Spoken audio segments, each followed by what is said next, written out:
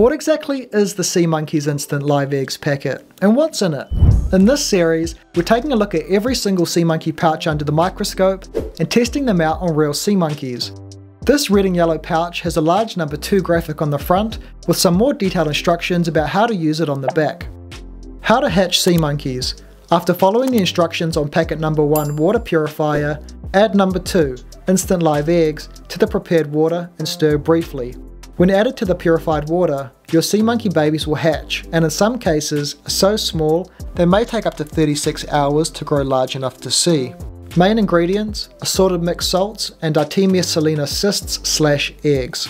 Just like sachet 1, packet number 2 has gone through some changes over the years, first being called 5-minute sea monkeys in magic growing formula, with Henry Lamoth's red line drawings of sea monkeys hatching and growing.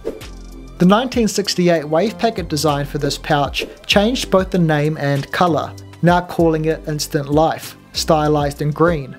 I really love Ben Harvey's illustration of this pouch, which came a couple years later in 1970.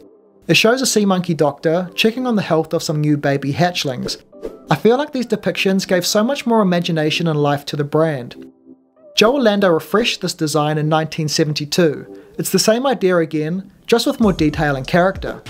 When the final change came at the end of the 70s with the large numbered graphic we have today, pouch number 2 got its final name change, now being called Sea Monkey Instant Live Eggs for the very first time. So this pouch is claimed to be both salt and eggs, but I know from experience that there's also a greeny blue water soluble dye in here which is supposed to let you see your baby sea monkeys a little better by slightly colouring the water.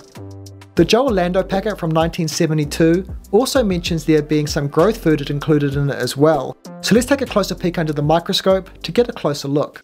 Just like the first pouch, this one is mostly white salt crystals, no surprise there, but there's some colourful particles mixed in too, some green and some orange.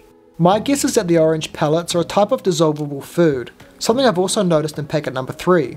The green bits I'm not so sure about though.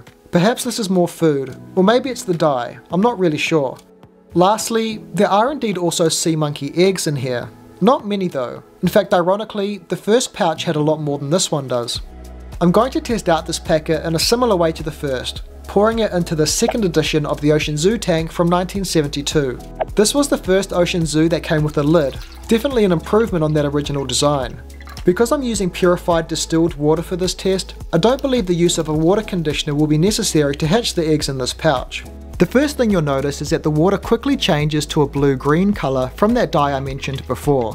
I'll leave this tank for 48 hours or so, and check back in with you then for an update on what happens.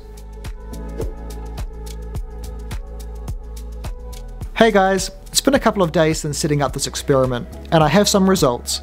The water's still a little murky from that green dye, but I can see a few baby sea monkeys swimming about.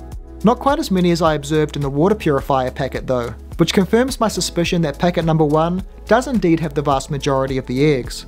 One thing I want to quickly mention here, just to avoid any confusion, is that for anybody that's setting up a sea monkey tank for the first time, it's essential that you use both packets number 1 and 2 for your sea monkey tank. The combination of the salts found in both of these pouches are essential to bring the water in your 12-ounce tank to the correct salinity for your sea monkeys to thrive.